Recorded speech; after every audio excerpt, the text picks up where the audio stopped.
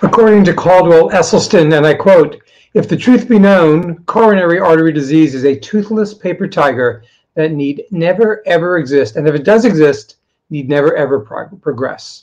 A bold statement for many to consider, but as we've learned during the series, diet and lifestyle are indeed the tools that help people heal from and prevent many forms of cardiovascular disease. Tonight's special guest is Dr. Kousik Reddy, a plant-based interventional cardiologist who will share his knowledge as to how all the cardiovascular risk factors are preventable via healthy living and eating. Good evening, everyone. I'm Jim Spellos from Plant-Powered Metro New York, and along with my co-hosts Judy and Ben Mertens, we welcome you once again to this episode of Heart to Healthy Heart, plant-based conversations that can save your life. As always, we encourage you to use the chat box, tell us where you're viewing from, and as well to ask as many questions as time allows. We have 30 minutes. Hopefully, we'll be able to get in as many as possible. Let's not delay anymore. Let me introduce tonight's guest, and we really appreciate him being here. Dr. Kousik Reddy is Director of Interventional Cardiology and Assistant Professor of Medicine at the University of South Florida James A. Haley VA Medical Center. He earned his medical degree at Gandhi Medical College in India, completed residency as Chief Resident in Internal Medicine at Jamaica Hospital in Queens, right down the road from me actually, and completed fellowship trainings in cardiology and interventional cardiology at Winthrop University Hospital in Mineola, New York.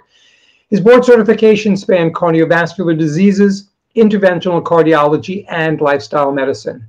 In 2019, he founded Plant-Based Lifestyle Movement, a Tampa area community-based nonprofit organization that is working to take the power of plant-based nutrition and lifestyle medicine to the grassroots level. Dr. Reddy, it's an honor to have you here as a guest tonight. Thanks for being here. Thank you. Really appreciate the opportunity, and thank you for having me on tonight. My pleasure. So talk to us about all the current burden of cardiovascular disease and how risk factors are indeed preventable. So I just want to kind of go through a quick timeline in history, in as far back as 1962, when the U.S. Surgeon General first declared smoking is injurious to human health. It took about another 10, 12 years, maybe even 15. In 1978, there was a major meeting held in Bethesda, Maryland, the World Congress of Cardiologists. Everybody got together and said, we really have to do something from a public health promotion point of view to lower cardiovascular disease. And because of that one singular, policy-driven agenda, we have made a tremendous progress in cardiovascular disease burden compared to 1970s to as recently as up to 2010, 2011. And if you continue this exact same curves that kind of went on a declining path, continually declining path for almost 3+ decades, but in the golden era, what people like myself in this field of cardiology and interventional cardiology and doing all the fancy procedures and advanced care in the coronary care units, what is considered kind of a golden era is the past 10 to 15 years. And if you look at those curves of cardiovascular mortality, stroke mortality, congestive heart failure mortality, the lines have pretty much plateaued. We were hardly able to lower even a single % of cardiovascular morbidity and mortality in the past 10 to 12 years. And on top of that, congestive heart failure has now become one of the leading diagnoses, if not the leading diagnosis, admission to a hospital.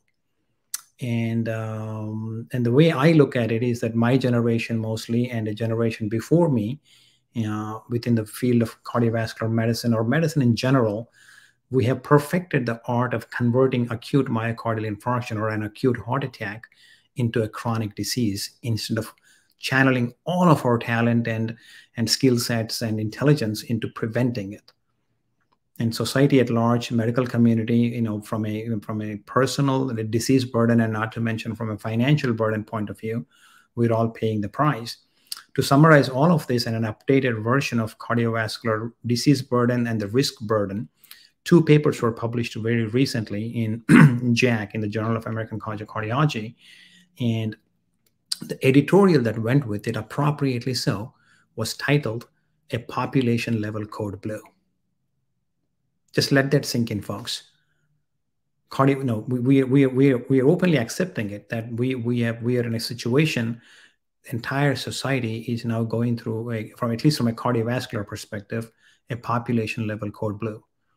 And subsequently, just 2 days ago, new data came out that is projecting, cardiovascular disease and the related risk factors, how they are potentially and likely to grow between 2025 and 2060.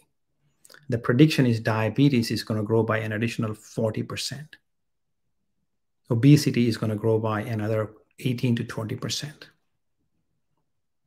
So the current paradigm is just not sustainable, especially knowing extremely well that most of the cardiovascular risk factors, the related disease, the related morbidity and mortality are preventable. Yes, many times people need certain medications, even from a preventive point of view. But even before prevention, before primary prevention, there's a concept called primordial prevention. Some of you may have heard that. For those of you who have never heard the term, it's an old term, and the World Health Organization coined it 30 plus years ago, which is why work on nutrition and lifestyle when hypertension, obesity, diabetes, and high cholesterol show up. Why not start as early as possible and never become a hypertensive in the first place? So that's the concept of primordial prevention, is don't even accrue a combination of risk factors. So it is a very concerning and alarming statistic, but we have to start somewhere. And for my share, I run a cath lab, and I'm in the CCU, the director of the CCU. I do a lot of these procedures and take care of some of the sickest patients. But we have to prevent this. There's really no other way. We have to spin these wheels of prevention like literally it's like our last ride.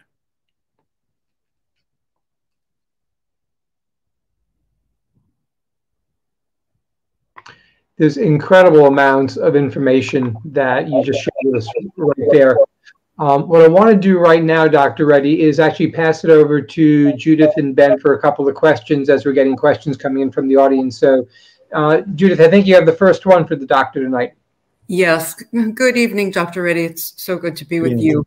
So I've heard you say in some of your talks that people today are living longer, dying longer. Can you just tell us what you mean by that? Sure. Yeah, I kind of bring that to everybody's attention as one of the opening slides in almost all of my talks. So if you go back 100 years ago, an average person in this country died around 45. That was the life expectancy in America exactly 100 years ago. And there were various reasons, because, be it lack of access to universal vaccination, infectious diseases, not having invented some of the antibiotics, or, public sanitation, clean drinking water, all those things. And we kind of take those things for granted. And then for all those combined reasons, an average person now in America lives to be 78. Phenomenal progress. But the unique beauty with that is that such a proportional degree of increase in life expectancy is not uniquely American. The same thing happened literally all over the world, including in some of the poorest of the poor countries. Compared to 100 years ago, people are living much, much, much longer. But sadly, if you plot that graph, the reason, one of the things I always ask my patients, friends, and family, or even my audience is, why do we actually want to be healthy? And then those answers almost always fall into two reasons as to why any one of us want to be healthy. One reason is quality of life, and the second reason is quantity of life. But in terms of quality of life, each one of us will define it differently. For one of you, it may be wanting to go back to run a marathon in your 60s. For the other person, the quality of life may be just being able to walk from the front door to the mailbox without having to deal with the diabetic severe neuropathic pain, right? And then if you plot those graphs from quality against quantity, today's curves looks like a very bizarre convoluted shape, from down the slope of which, from very early on in our life, we are accumulating disease burden, such as childhood eating habits related to childhood cardiovascular risk factors. We can do an entire discussion for an hour on the concerning and alarming accumulation of risk factors in children, obesity and type 2 diabetes, something that at least I have never heard when I was a medical student, that the type 2 diabetes is a possibility. So because of all these diseases accumulating early on, yes, we are living longer, but we are also dying longer, which is coming at the expense of losing good quality of life. So that can be quantified. Epidemiologists and people in public health quantify this as disability adjusted loss of years, meaning that how many years is our average Americans losing while they are living longer, losing their life to lack of quality. It turns out to be the average is a shocking number of 23.6 years. And as shocking as the number may sound, that can't be true. People are losing a quarter of a century. Just look around. Talk to your friends, talk to our parents, some of ourselves.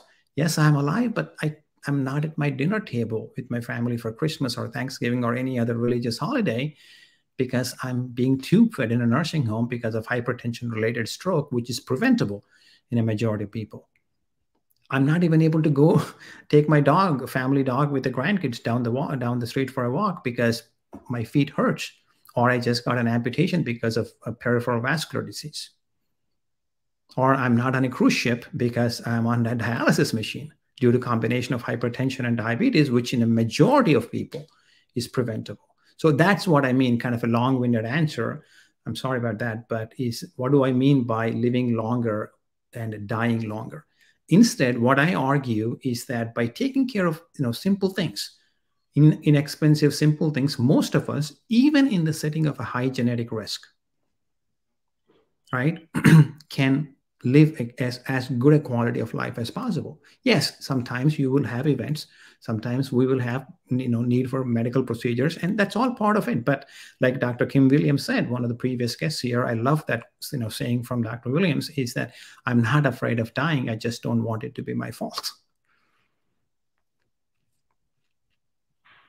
Impressive. Dr. Reddy, what is your role as an interventional cardiologist?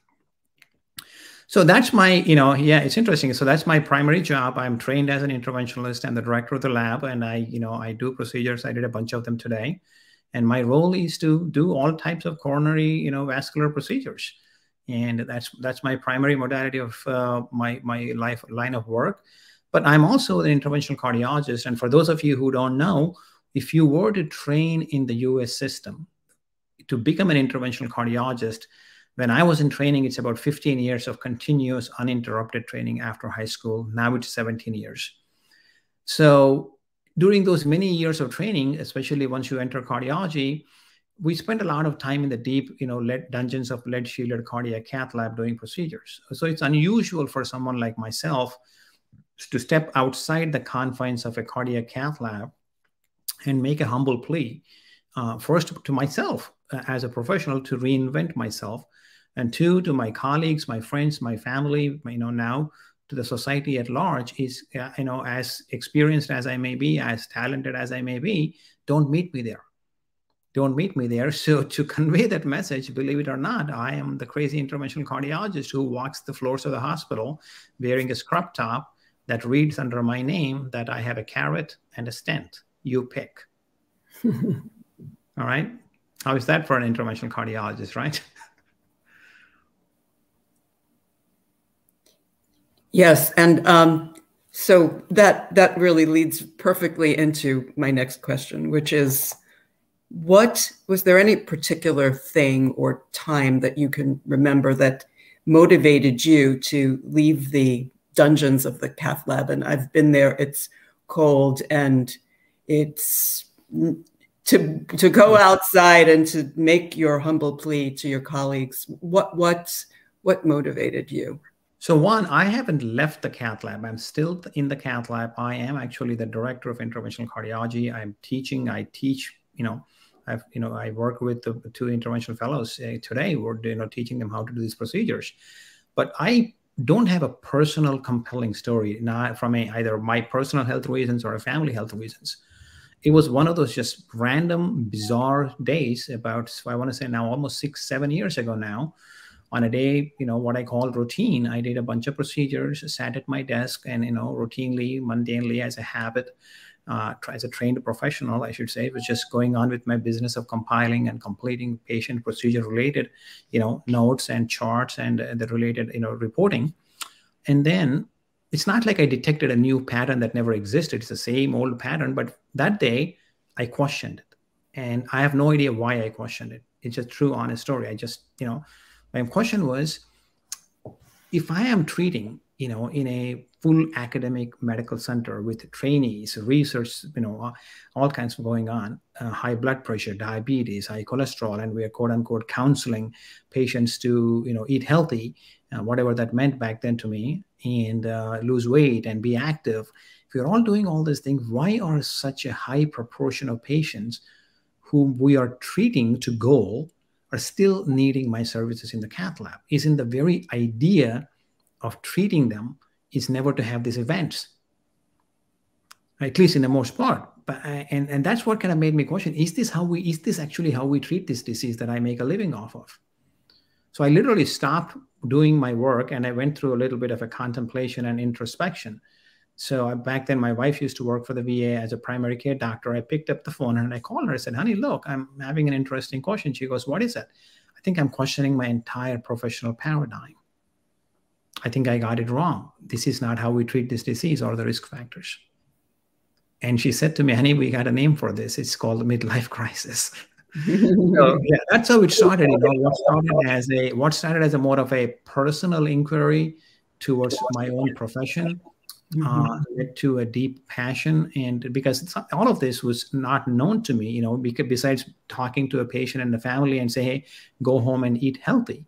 Besides that, I really did not know the data, actually, how to counsel a patient. Because even if you acquire the knowledge and acquire the data, the most important skill is behavioral modification, something that us doctors don't get taught, right? It's easy for me to, come across a patient who has had a heart attack, wants to make changes, and I'm, go on rattling about, got to sleep 8 hours a day, got to work 30-minute walk, and 6 or 7 the pillars of lifestyle medicine.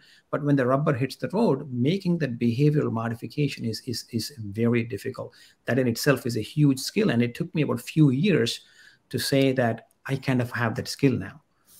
But the past 6 years of, while I continue to do what I do, both as a director of the interventional cardiology and the CCU, doing procedures and taking care of some of the sickest of 6 patients, is about how to prevent them from ending up there, and how to make them see the value in the pillars of lifestyle medicine without ever diluting the essence of contemporary and evidence-based medicine. And those 6 years of learning how to find the balance have been the most rewarding and frustrating years of my professional career. Yeah. Thank you. Thank you for that. Dr. Reddy, can you tell us about any successes with patients in your practice who have adopted whole food, plant-based diet? Oh yeah, absolutely. The phenomenal stories, and we're trying to put together as a, these are all anecdotal, and again, while I say stories, in the hierarchy of science, a case report, somebody saying that, "Hey, this thing happened to me." So yes, it is great. It is, makes us think, "Oh wow, what is here?" But usually, case reports are, here, if you ask me, patient-related stories in the hierarchy of medicine are at the rock bottom, meaning they're considered the lowest order of evidence. But that being said, the reason I like sharing stories is because we make a lot of our decisions in our life based on stories. Sometimes we become who we are based on stories. So it's extremely important to get these stories out, that, people who struggled with insulin injections, people who struggle with 4 to 5 blood pressure medications, somebody like me shows up on a, virtual call because of COVID, counsels them, gives them some PDFs, and they see the value in it. And, 3 months go by and they pick up the phone and call you. And this, 70-year-old combat veterans from Vietnam are crying on the phone, because they're no longer taking insulin because somebody opened up the door for them and something clicked. So there are countless stories like that. We know veterans who are not able to walk from the front yard to out of their neighborhood without having to pop a nitro pill are now running half marathons. And the diet is only one part of that equation. And we taught them how to meet with like-minded individuals, because social support is extremely important. And that's what this program is all about, is to get this message to as many people. People lean on each other, seek support, because without that, and that's one of the things that the program that I run at the hospital. And yes, we talk a lot about plant-based nutrition, or the healthiest possible way of eating, but the foundation of our program is actually social support, either through the medical care system or through the community. So because of a combination of all of that, yes, there are phenomenal stories. Yes. And so that this is now, it's not even kind of my message that is uniquely different. This is a gold standard, evidence-based contemporary practice, meaning every Wednesday we meet with our entire team, cardiologists and cardiac surgeons, and we discuss these complex coronary intervention procedures. And almost invariably, unless it is an emergency heart attack, unless the pumping capacity of their heart is going down, unless there is a blockage in a location called the left main, guess what everybody says? Has this patient completed a 6 to 8 weeks of therapeutic lifestyle program under Dr. Reddy's supervision? If not, why are we opening the man's chest? Right. So this is not some crazy in the silos type of practice. This has now become the mainstream, and not because I am driving it, but the evidence and the contemporary medical guidelines suggest that all of these interventions should be done only after a strong contemporary evidence-based lifestyle strategies and medical therapies fail. Would you briefly describe for us the 6 pillars of lifestyle medicine? Yeah, the 6 pillars of lifestyle medicine is, there's no particular order, but the way I see them in an order is that, in terms of an order of hierarchy, if you want to call it that, is social support. So that's number 1. The next number is stress reduction and mindfulness. Third one is sleep. Fourth is toxins, alcohol and tobacco. And fifth one is physical activity. Sixth one is nutrition. Those are the 6 pillars. Is there a reason that you put nutrition at the bottom of the list? Do you think? Not necessarily. As I said, I kind of put, because the reason I say that is that it's, at least in my counseling of close to 2,000 patients at the hospital as a part of a 6-week group session, what we have noticed is that unless we connect the dots in that sequence, that we offer them, a lot of people living alone, they don't have means to cook, that they don't even know how to cook, and then I show up and say, you need to learn how to eat sweet potato and broccoli for breakfast. For them, it's such a foreign idea. But once we offer them support, whatever the stressors are in their life, we take them away, at least we show them here we are to help the system, or, look, there are neighbors within your own community who are doing this. Go to these events and learn these skills. And then it kind of becomes a nice blended equation because we know that, lack of social support is a direct causal link for heart attacks. Lack of sleep is now officially got added as the 8th pillar by the American Heart Association just a month ago as a direct causal link for heart disease. So the way I see this, like I said earlier, I don't necessarily see them as a hierarchy which goes first. I just name them that way. Right. And also depends on where the patients are. If a patient comes and says, doc, the main reason I'm not able to adapt this is I just don't have support. I don't even know how to cook. And then we have to prioritize the hierarchy of those 6 pillars a little differently without ever losing the sight that you got to nourish your body the right way. Mm-hmm. Let me take it from here, because I know we have a couple of questions from the audience, and we still want to make sure you talk about PBLM and the work you're doing down there. But we've gotten 2 people who've asked some very similar types of questions, which is, about why food isn't necessarily fixing their problem. So somebody said, LDL, what could make the LDL go up 25 after we dropped 100 points eating the same way? Is that something you see oftentimes in patients, or is it usually triggered by one of the other lifestyle pillars? You would not really, LDL going up there are so many factors that can do it. The age of the patient, did the patient transition into a different hormone, menopause, postmenopausal status, thyroid status can affect LDL situations. And sometimes, people do have a lot of plant-based people who are, they swear by, I don't touch, any animal products. I'm eating as clean as I can. And yet my LDL is not dropping. There are so many locations there could be genetic mutations, including, how the gut absorbs your cholesterol.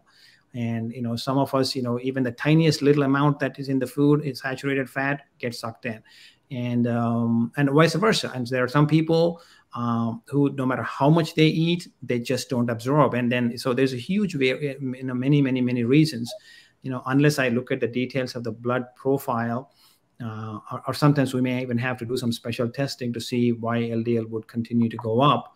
So usually I won't be able to give like a one simple answer and say this is the reason why your LDL went up, because there's so many factors that affect it. Yeah. And another question that came in also about cholesterol being high and had an ultra fast CAT scan, arteries are clear. So is it okay? Is it normal to have high cholesterol while still having clear arteries? Yeah, so it depends on when we see it. Meaning that because this cholesterol-related heart disease is not something that happens between last month and 3 months from now. This is a very slow process that happens over the course of many years. So if you have high cholesterol and if you have other risk factors, if you have a negative calcium score, all that it means is that, yes, you're being lucky. The disease has, is probably there, but you don't have enough of a calcified disease, right? That doesn't mean that you don't have plaque. All that it tells you that you don't have plaque that already built calcium inside of it that is not visible on a coronary and on a calcium score, right? So you have to also look at other risk factors. What is the cholesterol numbers? How long have they been high? And another way of quantifying this is that there's a beautiful way, it's called officially in medical terminology, it is called cholesterol years, meaning that you take your LDL, the LDL cholesterol, and you multiply that by your age, and you'll get a number. Let's say you're 50 years of age and your LDL is 100, that number is 5,000. So it should never be more than 5,000. So I'll give an example. I'm 52 years of age, and my LDL without any treatment is usually 47.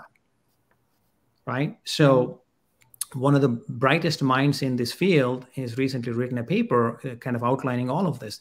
Assuming if I do everything right and I live to be 100, I'm just randomly throwing out a number, even at 100, that product of my LDL and my age would still be just barely at 5,000. So if you do that, it is biologically possible, based on what we know now, you can live to be 100 without suffering a cardiovascular event. So the thing with LDL is that no matter what your cholesterol numbers, no matter what your CAT scan numbers are, the thing with LDL, it is causal. It causes heart disease. To keep it as low as possible for as long as possible by whatever means it takes. So as we're about to wrap up, and the 30 minutes went so fast, I know you've been involved in PBLM. So can you tell the audience about what you're doing and what that organization is all about? So PBLM is a nonprofit that my wife and we got together with a bunch of local area leaders, people who run restaurants, schools, and, churches and other religious organizations. And the main idea behind that was that every time I go to medical, lifestyle medicine meetings or plant-based nutrition meetings, I'm usually in the confines of, like-minded individuals, like-minded professional, passionate people from, all other, healthcare workers. And then the reality, when I come back home and I start going to work, between my home and my work, there are at least 30 fast food, junk food restaurants. The question that bothered me is that, yes, I'm talking to everybody in the medical community, but who is taking this message to the precinct? Who is taking this message to an elementary school teacher or the kids and their parents? So we quickly, put out a Facebook invite, and we met the people who are, like-minded, and we formed a board and we became a nonprofit. And soon after, we got hit with COVID. But even during COVID, we've been holding some Facebook events. And every February, I invite some of the leading, thought leaders in the world of plant-based nutrition and cardiology to come and do a labor of love. We run four Saturday lectures on Heart Healthy Month. So yeah, basically it's a nonprofit organization whose mission is to take the pillars of nutrition, evidence-based clinical nutrition, and lifestyle medicine as a labor of love and to the community, so they don't end up in my cardiac cath lab. We can hope they don't. And we're going to ask one more question because two of the same came in. So let's get a quick answer, if that's ever possible, about calcium CAT scans. Is it only a snapshot in time, and should people do one as part of their regular physical? No, don't repeat CAT scans.